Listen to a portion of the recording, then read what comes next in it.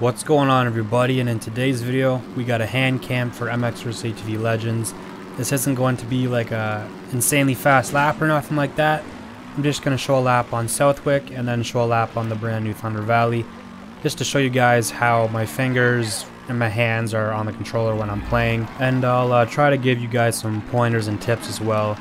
Even though I'm not the world's fastest player at this game, I'd say my pace is overall pretty decent when I'm not crashing every two corners.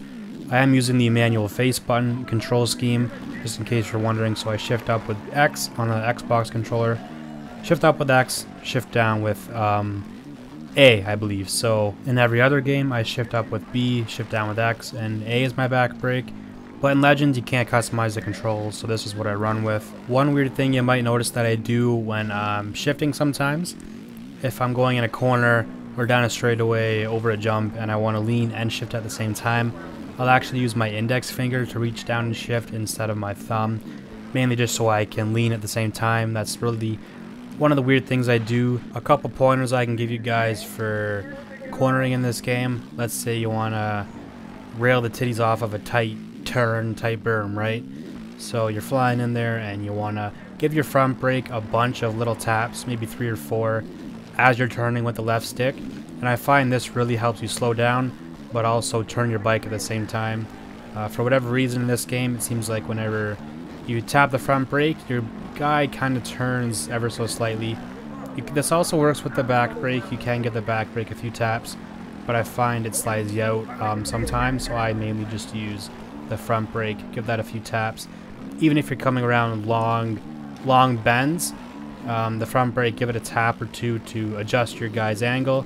I find that helps for me. One of the last things for cornering, let's say you want to rail an outside berm or something like that, I find if you're hammering on the throttle while turning, you often will just fly off the track or you get a lot of understeer. So what I like to do, fly into the corner but let off the gas and just steer all the way through the corner.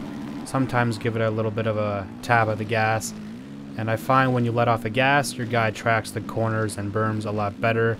If you have a lot of speed, your momentum will carry you all the way around the corner. You may also notice that I absolutely abuse the shit out of the clutch in this game. Coming off of starts, I seem to always get whole shots in online races. You kind of want to lean forward, shift up to first, and tap the clutch as soon as you shift. It's like that pretty much everywhere on the track. The second I shift, I use the clutch right away. Even when you come out of corners, if you're not shifting, just give the clutch a tap. Let's say you over jump something. Just give it a tap and you get your momentum going right away. The clutch is very useful in this game. It's always kind of been that way in the MX vs ATV games, but it's pretty much my pointers, really. So yeah, I guess I'll just let you enjoy the rest of this lap. That's pretty much all I got to say. So I hope you enjoyed this video, and as always, take care.